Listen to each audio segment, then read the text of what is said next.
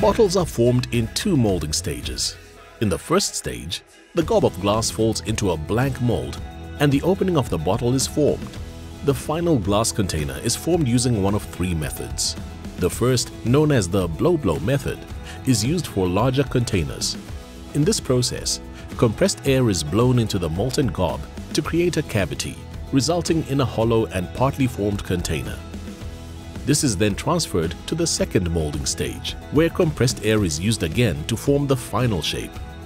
The second method, known as the press-blow method, is used for jars and food containers with larger finishes. Here, a metal plunger instead of air is used to press a cavity into the gob in the blank mold before compressed air is used to form the final container. The third method, known as narrow neck press and blow, is used for narrowed neck containers, which require significantly less glass.